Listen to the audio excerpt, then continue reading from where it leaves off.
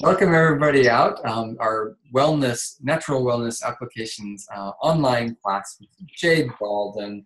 Tonight's topic is the literal language of your body. So when your body is talking to you, we've talked about this a little bit before with some other classes, but this is the special topic for tonight. So I've introduced Jade before, but I'll just let her talk because everybody that's joined us tonight is familiar with Jade. And for those of you that are joining us for the first time, either on YouTube or on the podcast, please see our other podcasts. And yeah, glad to have you with us. So welcome everybody. And I'll just share with you our screen. This is what we're looking at here is at jadebaldwin.com body language. For the body. There's a lot of material on jadebaldwin.com, so if you ever need to find something, there's a very handy search box because let's face it, kind of hard to organize hundreds of things there. So, All right. Okay, guys.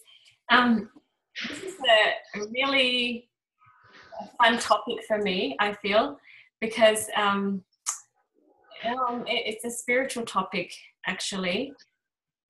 So this is actually part of the holistic paradigm. And I think it takes the holistic paradigm a little notch further. Because sorry, honey, are you okay? I'm just going to mute everybody. If you want to, if you have a question or something, you can unmute yourself. Mm-hmm. Okay. You good? You ready? I don't know. Yeah, it worked. Okay. Okay. All right. So when I first started learning about health, it was all about symptom management. It was what oils for this one problem.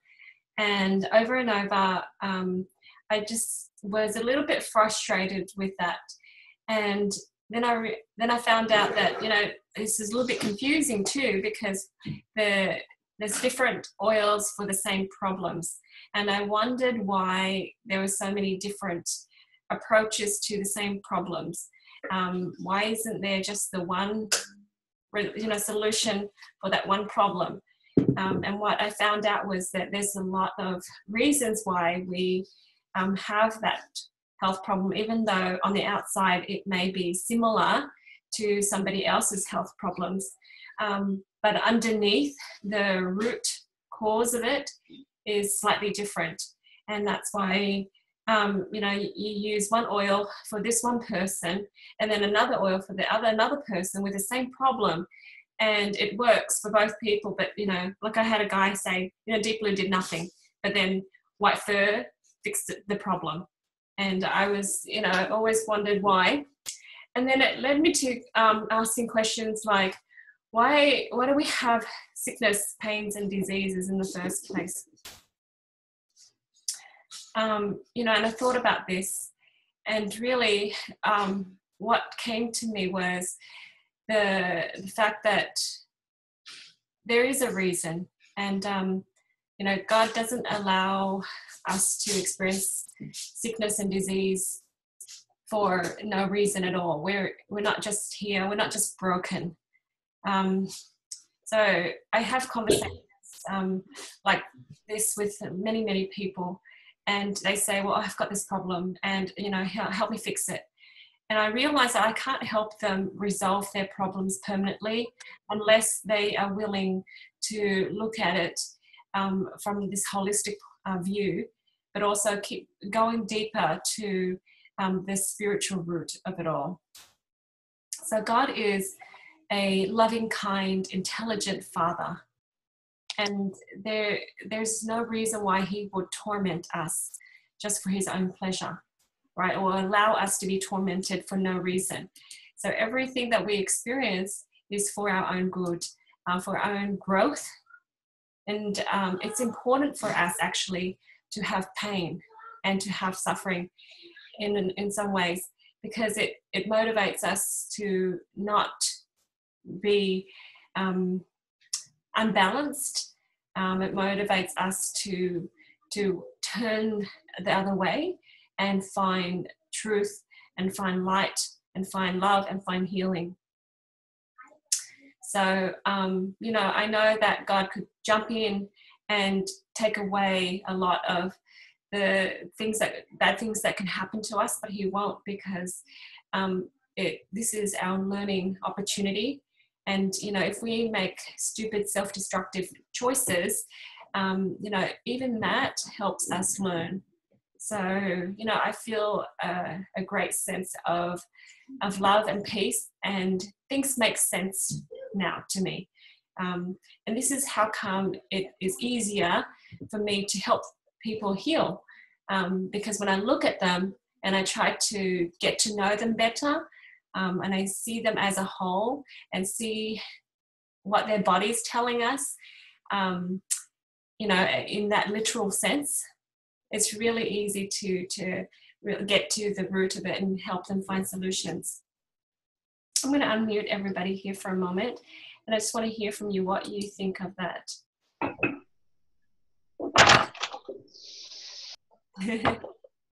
Sorry. Okay. I totally, completely agree. Our body's trying to help us. There's signals to get in tune with our Heavenly Father and with our own spirit. Yeah. And the goal is to help us find happiness and joy. You know, I had a recent meeting with a friend, and he's like, I'm sick, you know, I've got this disease. And, you know, it's not like he caught it out of thin air. And they try to eat healthy, they try to do all sorts of things. But they're really, it's not like they're unwilling, but they want to see that, we might have turned that off because it's going to disrupt.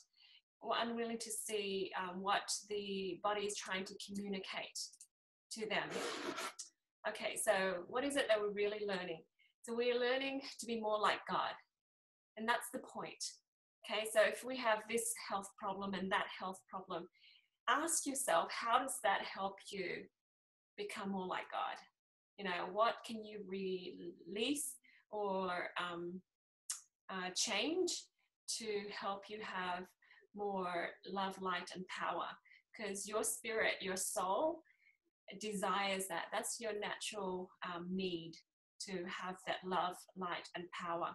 And your spirit will guide you towards love, light, and power, because that's who we are. Because all of that will help us have joy. Okay, because that's our purpose. A lot of people say, I've got this health problem, that health problem, let's fix it. You know, as if that's not, you know, related to their journey, where they're trying to go, what they're trying to do in life. And I always try to see this as an opportunity to grow, because it is very much a part of your journey right now. Okay, so sometimes I ask people, where's the dragon? Like, where does your body ask for the attention now? Because once you help that part of the body, then the dragon moves, right? It's sort of like peeling off a layer and then revealing another layer. And all of this helps you become a better person. The next thing I want to talk about is the body is a gift. It's a temple.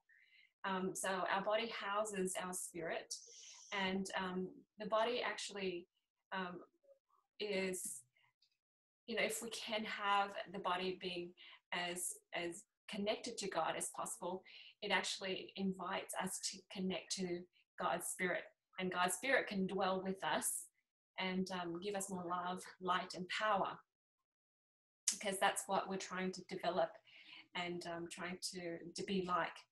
And so, you know, in this body, we can experience the fullness of joy. So we have to work together with this physical body and in finding joy.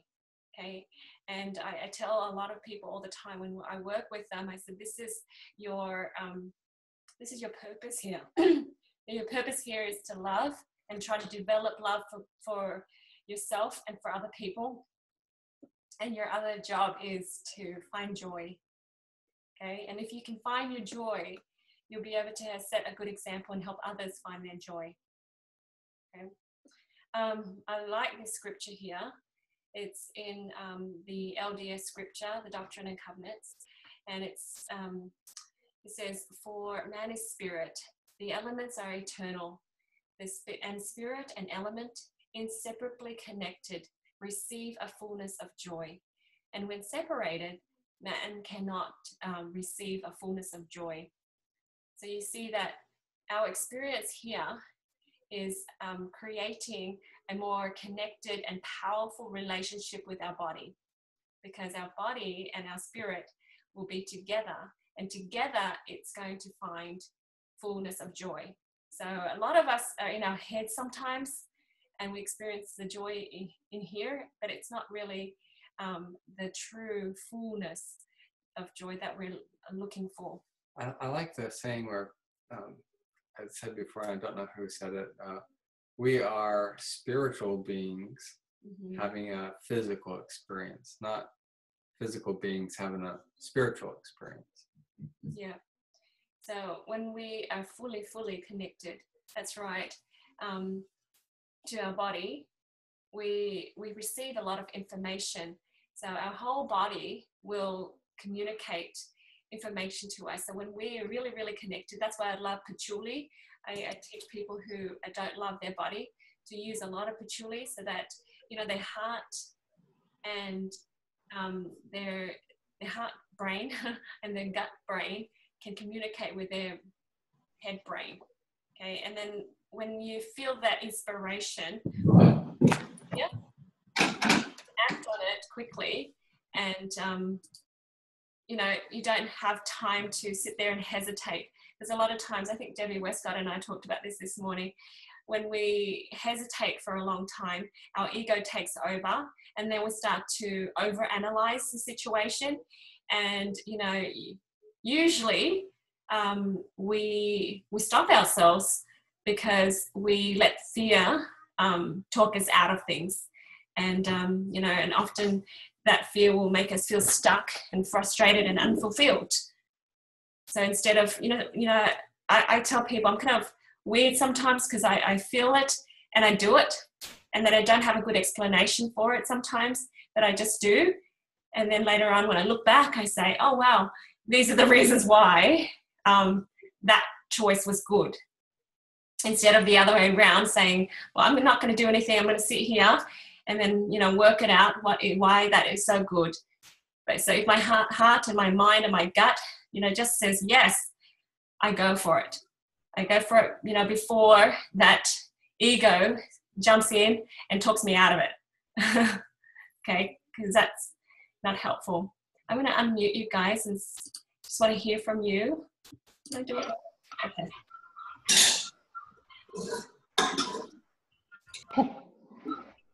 Anybody want to share?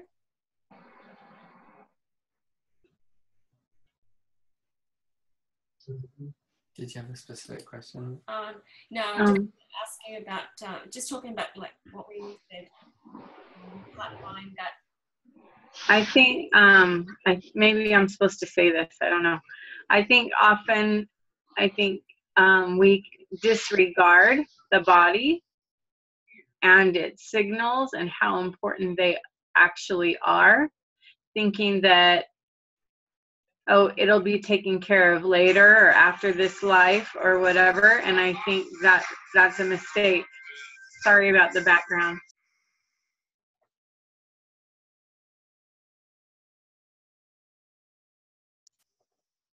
Anyway, anyway, I just feel like that the body is, like you said, it's talking to us all the time and letting us know when there's imbalances. And when there's imbalances, we just know better now not to just focus on the symptom, to actually get to the root. Mm-hmm. Yeah, and when we resolve it, we know that it's going to lead us to a place of joy. And our life flows easily, and we find that we have more joy when we just honor it. You know, we only have like this 3% of our brain that's really logical, And a lot of people, when they have headaches, they overthink and they're just concentrating on just the thinking instead of asking their body, which is, you know, an instrument, a gift from God, to see what, you know, what the choice could be. And I sometimes tell people, you hold on to that bottle of whatever supplements and hold it to your heart, hold it to your chest, and see how your body feels about it. And just ask your body those questions. Is this good for me? And then, you know, you sort of feel, yeah, this is good. I don't know why, this is just good. And the other things that may look like it's good, and you know, you hold on to it, you think, no, something's wrong, but I can't explain it, but it's, just go for that. Okay, honor that. And kids do that really well. And I encourage kids to keep developing that and not, you know, let their brains take over too much. Okay, so let's see. So the physical body is truly a gift, and it helps us have joy, and it helps us be guided. When it's all united, it's like us being more unified with God, and we find that happiness. So we have this inner compass that guides us. So I think of if I were a parent, you know, sending my kids out to do something, and I'm not going to see my kids for a while, I would never send my kids out unprepared. You know, I'll do everything in my power to prepare them, to make sure that they're successful in whatever they're doing. So if God, being a more powerful, more intelligent, more loving being than me, then somehow I feel like he's got all of the success mechanisms and things inside of me and around me, you know, in my environment, and to help me make it, you know.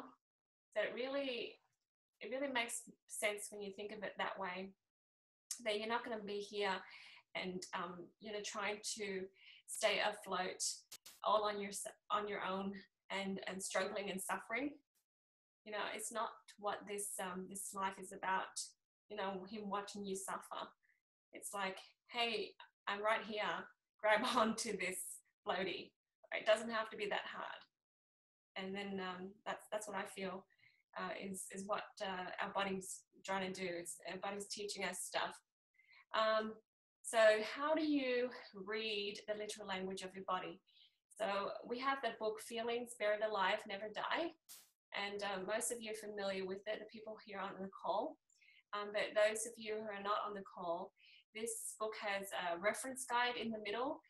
It has emotions and negative emotions, feelings, and then positive alternatives to those negative feelings. But then also it has a section where you know, you can look up knee problems, headaches, or whatever, and then it shows you the emotion side of things and how you can find ease and balance. So remember, every imbalance in our body, there's a reason for that. And, you know, there's a reason for our discomforts, our disease, and our distresses. So some people might be asking, well, what about accidents? You know, what about things that just happen to you? You know, there are things that do happen to us, and because of no fault of our own, you know, and even external things happen to us. And, you know, we can actually still look those things up, you know, wherever we're hurt, wherever we are imbalanced, or wherever we're distressed in our body, and try to resolve that emotionally to help create a healing and expedite the healing. So a lady named Laura Jacobs, some of you might know her, she said that her son was playing football and he injured his finger. So he didn't just go, oh, my finger hurt because I played football. He went to the Feelings Buried Alive book, looked up finger, and then went to the, you know, and found out the emotions behind it, and went to the emotion book and found oils that took care of that emotion, and he used those oils to help his finger heal faster. So that's how you use it. I only have a copy of that book. Let's see. Sorry. And I have a little reference guide here. Ben has kindly put links on our website to help you find where to get these books. Okay, you can get them online, but they're really helpful, and I think every family should have one. The mini-me. Yeah, just to help you learn how to read your body. Okay, so people say, what about accidents and things? You know, you can't help that, can you? Well, I don't know. We might be able to help that in some ways. I had a funny story of a friend that I'm going to call Mia. Okay, here in Australia, she was a school friend, and it's kind of funny. At lunchtimes in Australia, we would sit around in a circle in the courtyard or whatever, eating our lunch and chatting. And wherever she sat in our circle, something would happen to her. And so one time, a basketball hit her, and then she moved. The next day, she's like, I'm not sitting there anymore. I don't want to get hit. And she moved to another spot, and bird pooped on her head, and just little things like that. So we kind of nicknamed her like accident prone. And we went camping, and we had canoes, and we were all in the canoe, and then it tipped over because we didn't know what we were doing. And we all were in the water, and she fell in the water too, like all of us, but she fell right on top of a pointy rock. So it's like, how, what? All of us. And so anyway, she thinks that she's very accident prone. And it's kind of funny that she attracts that kind of thing. So you can see that sometimes it looks like, chance and accidents, but sometimes it's maybe we're attracting that stuff.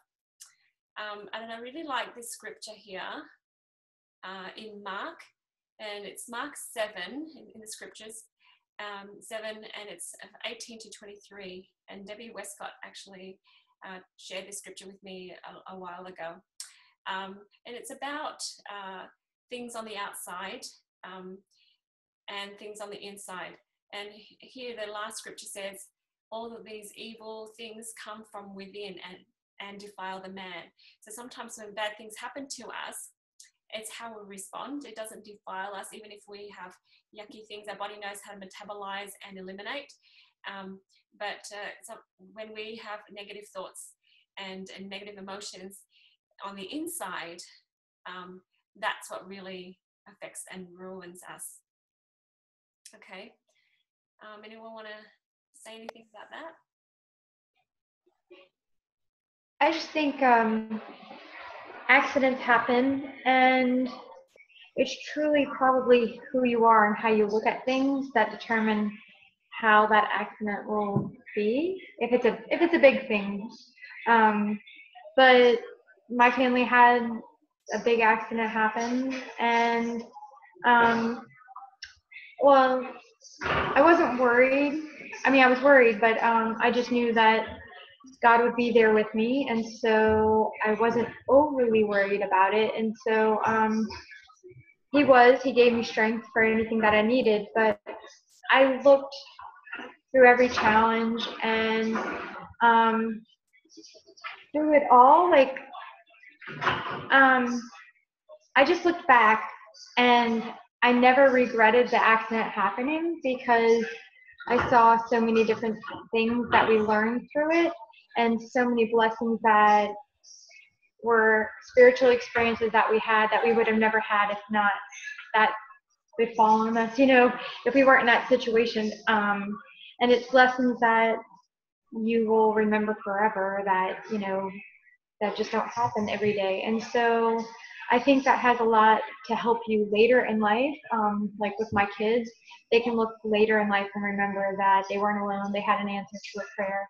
And even though it was hard times, we saw remarkable changes and things like that. So when I see other people in the same situation or just having an illness or something like that, I try to remind them that they're truly not alone, and that this is just a challenge, but it's a challenge that can be overcome, that medicine, like practical or, doctors don't always have the answer for, but it's going to teach you something and you're going to get through it. But just to watch, because later you'll look back and you will be able to see like these challenging times taught you a great a great deal about yourself and about your family later, even though it's hard in the moment. But yeah, things happen. But Thank you. I really like how you said that it's going to teach you lessons. And there's some noise, I don't know where. So it's there's something that you need to learn, and we shouldn't shy away from feeling pain, because we're going to survive it. We're going to be okay. And sometimes when you're so scared of feeling that pain, it's sort of like denying yourself of the opportunity to feel that same level, but of joy. Okay, so it's hard, but we can get through it, and it strengthens us, like you said. I really like that. Thank you for sharing. like one time I remember telling our kids that we were living in such a state that we were so close to the Spirit always being with us, that like I just said, at some point we're not going to need the Spirit with us, and it's going to feel different in our life, because right now we're so moment by moment and connected as a family and looking for answers, and then being excited about something getting better, and a little small accomplishment and such a big thing that was road to recovery. So but I knew that was just temporary, but it let us know that we could strive through the hard times. And if you work through ailments and sicknesses, you will see the result, and it just takes that time and that faith, because it's what we're meant to do, and that there is a purpose of that, and you can't always know what it is in the moment, so you just have to accept it and then work through it.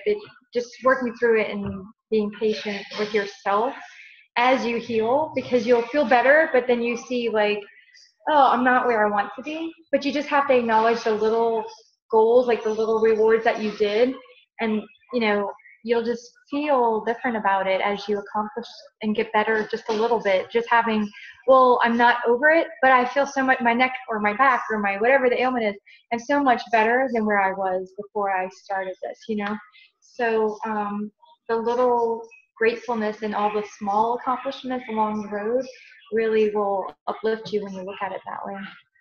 Thank you. That's awesome. Yeah. I like how you said the, little accomplishments. That's your gauge, isn't it? Your gauge that you're healing and you're on the right path. Yeah. So we'll move to emotion is energy. A lot of people don't realize that. They separate it. But if you tell people, what about when people are worried? When you're worried and over an extended period of time, your body starts to get sick, and everybody's seen that. And everybody accepts that. But then not a lot of people can recognize that there's a connection there. We have to point it out, say, look, there is a connection. That, sometimes when you have somebody that's really, really stressed for a long, long, long time, their body does break down and get sick, right? And they're like, yeah. And then you say, well, there's other emotions that cause us to be sick too. And we have to address those other emotions. And the body will help you, because the body is a similar matter to the spirit, except the body's more dense. And so whatever happens in the spirit happens in the body eventually, and the body will tell you where the issue is. So if we look at this scripture here, it's an LDS scripture, and it says, and I did it because I knew that thou art obstinate, and thy neck is an iron sinews, and thy brow is brass. Okay, so neck is about, or stiff-necked is about stubbornness, inflexibility. So here God's saying that you're so inflexible, you're so tight and focused on your own way. So you can heal your life. Louise Hay says that the neck is about refusing to see other sides of the question, so other possibilities. And the brow is about wisdom, right? Why is it mentioned in the scriptures about the brow, right? If we don't have like lots of brow disease or anything, but it's saying that you're lacking wisdom, right? You're lacking that true wisdom. That it's really good to see that it's in the scriptures, right? And here's the chart that I have for the literal language of the body. It's a quick reference. So if you look with me here, we'll start with the feet. Problems with the feet is about fear of the future, fear of moving forward. Okay, and the next one over here, can you see the cursor there? Yeah. So fat is the extra fat deposits, about feeling the need for protection because we're so fearful. Okay. Hips, if we have hip concerns, hip is about fear of making major decisions. All right.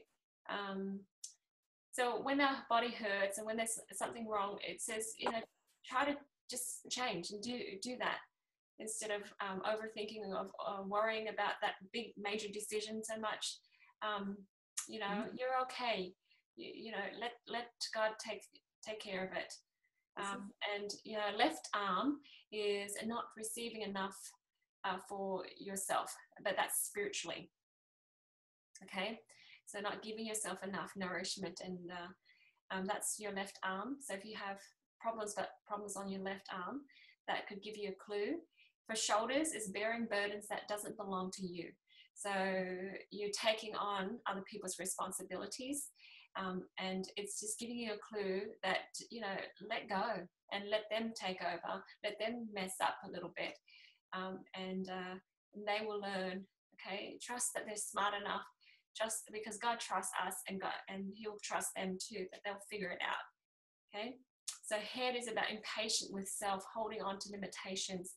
You're trying to wrap your head around things that you don't really understand, and you don't need to fully understand. So I tell people that to lean not unto your own understanding. All right, that's a really, really good clue when we have that headache. That's why I tell people to really connect with your body. Does it make sense in your heart? Does it make sense in your gut? Then just go for it. And then you figure all the reasons out in your head too later on. It'll all come together.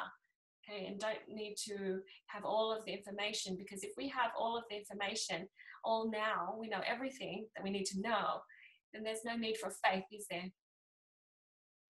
Yeah. There's no need for faith, because faith is about not knowing everything and trusting. So the neck, we already talked about that, inflexibility of mind. The right arm is not giving enough for self physically, not taking care of yourself physically. Elbow on either side is about inability to accept new experiences. Knees is inflexibility or stubbornness, not bending. And ankle is guilty and fear of failing. Okay, so how do we identify and resolve these concerns? So you can look it up. Say, we'll just talk about headache, for example. I mentioned that earlier. So if you look up headache, it tells you a little bit of information about the headaches. But what you can do is say, I don't have to know everything. My head hurts because I am trying to think too much, and I don't need to have all of that information. Okay, so sometimes when the headache gets too much to bear, you're forced to lie down, and when you're lying down, it's an opportunity for you to listen. And sometimes we block that feeling, take a medication, but it doesn't resolve the problem. Okay, and if we don't learn to fix it, and we ignore it and we try to switch it off, guess what? You're going to be on replay and replay and replay until you really get this. So you'll have Groundhog's Day often.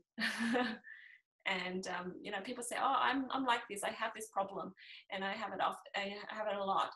And it should give you a clue, hey, why don't you resolve it so it doesn't repeat? Okay, because that's what we do to ourselves. So a solution would be to turn to God and ask Him for guidance, and trust your gut and heart, because your gut and heart will help you. That physical body will give you clues and answers when it's already here. The answer's already here and you're not seeing it. And so whatever the initial inspiration was before you started overthinking it, what was that? So go with that, okay? And, be open to new possibilities. So that's what the solution is, and you find it in the book. And we use essential oils to help us because we don't have to do it alone, and it's kind of difficult to do alone sometimes, but we can use an oil like frankincense. And frankincense is the oil of truth. It says trust in the light of God. It says relax, let God's intelligence flow through you. So smell it, rub it, and even ingest it. So anywho, anyone want to make some comments and stuff? Oh, I showed Ethan how to give it to you. Yeah. You need to take your medicine though. Okay. No one? Alrighty, so we'll go to the knees. It's a second example. The knee is about, it represents pride and ego, not bending to your inner compass, because that inner compass is going to lead you to a place of joy. And the solution is to go to God again and ask Him for guidance. Okay, and we'll be guided to have compassion and ease up. And then what you do is you create new thinking patterns, like I'm flexible and I'm flowing, or I forgive freely. Okay, an essential oil that I would use for knees is, for example, wintergreen is the oil of surrender. I let go of the need, my limited thinking and understanding. I rely on the divine to protect and guide me. Okay. You would rub it on, you would smell it. Cypress is the oil of motion and flow. You would put it on the knees and say, I let go of the need to control my situation. I flow with life. I'm safe as I adapt to changes. So I have a story about that. I think my husband, a few years ago, he got a job in the country, in the outback, the bush. And I didn't want to go because we were living in Sydney and we had lots of family and friends there. And we knew nobody in the country. And so I sent him off by himself and he went.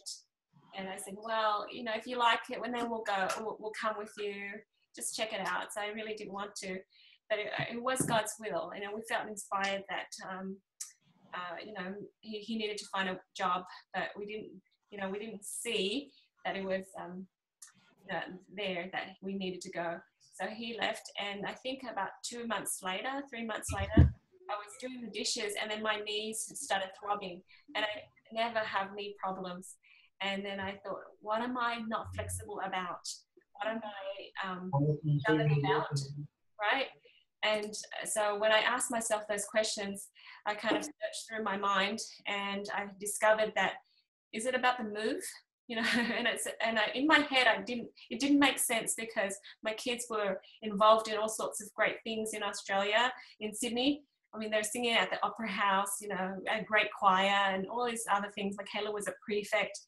But I looked for the oil that I was meant to use, and the wintergreen came up, and I thought, oh boy, the oil of surrender. And I thought, well, it has to be for our good. It has to be for our joy. And it's, we just have to trust it. I don't know everything. I don't know what's going to happen, when we get there, but I just have to trust.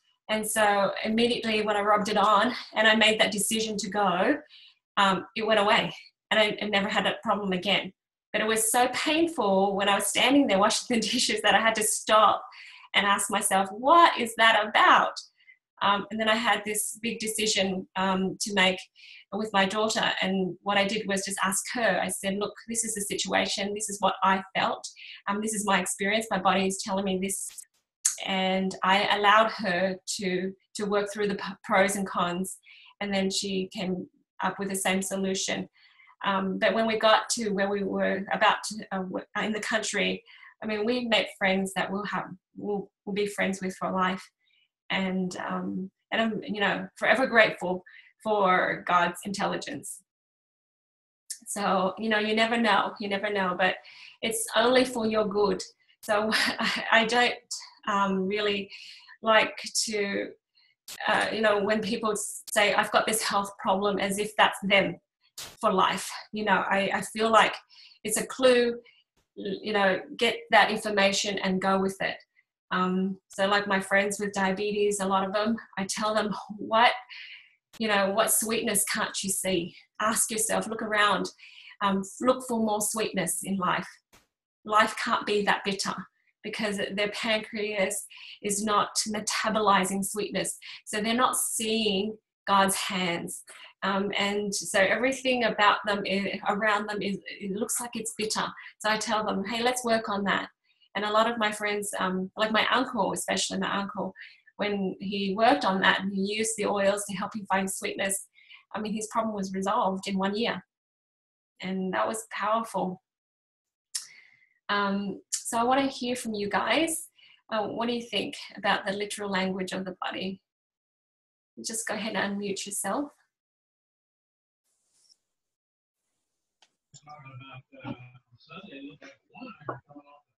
It's awesome. Yeah. At the end of the day, the solution is always the same. It's really I just feel like Heavenly Father's so wise to give us ways to clue in to what we really, really need, what we truly need, not what we think we need. Yeah. So. Yeah. You know, and the answer, the solution to nearly every question, like every question is the same, is connect back to God. Right? That's the answer to every question. Yeah. And because it will lead us to happiness and joy. Yeah. Well, if you think about everything in the world, like everything is calling to us to acknowledge Him in the creation, in our relationships, in, our bodies. Everything is pointing us to Him. We just have to listen and acknowledge. So. That's right.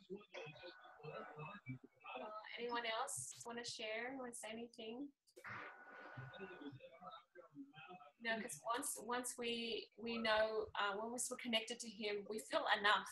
We're adequate. We feel loved, and we feel that sense of peace and safety.